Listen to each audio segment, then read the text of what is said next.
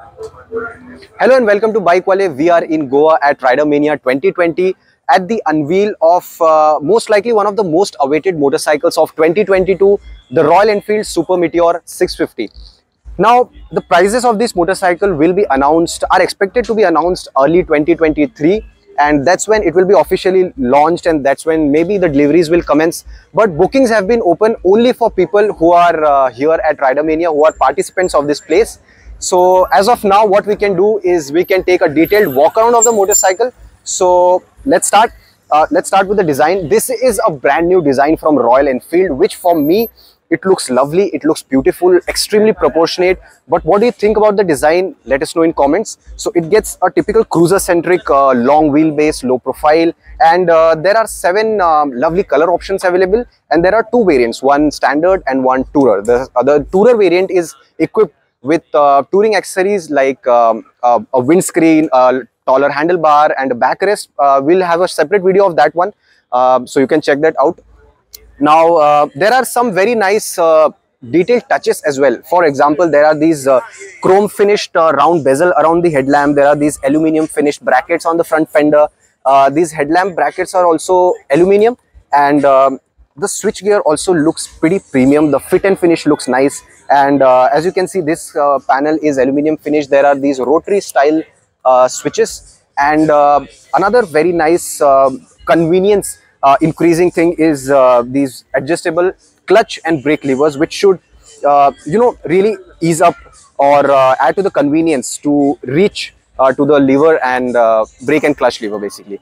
Now, talking about the ergonomics, at 740 mm the seat height of the Super Meteor is pretty accessible, and almost every rider with any kind of height should be able to access the seat height. It's pretty easy to hop on, and once you are seated, the overall ergonomics are pretty laid back, so it should be comfortable over long distances, but that will know later when we do a proper road test review over long distances. But in first impressions, looks pretty comfortable. I'm sitting in a natural position.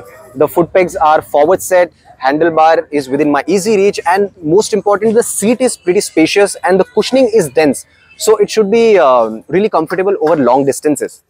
Now, talking about the cycle parts, it gets upside down forks, which is a first from Royal Enfield. It has been sourced from Showa, and then it gets alloy wheels at both ends as standard, to be noted, and it gets CAT tires. Now, aluminiums, now there's alloy wheels. One benefit of that is that you get access to tubeless tires. So if your tire gets punctured somewhere out in some remote location, it is very easy to repair tubeless tires.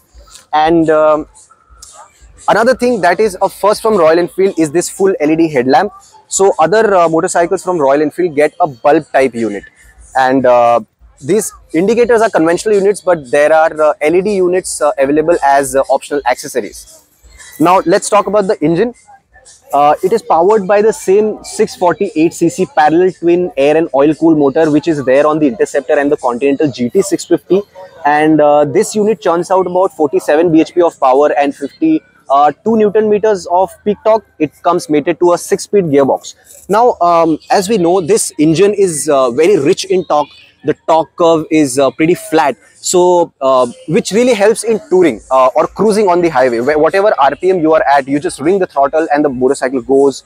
And I think the overall dynamics have been designed to really take on long sweeping corners nicely. And so that's the Super Meteor 650. I hope I'm not forgetting anything.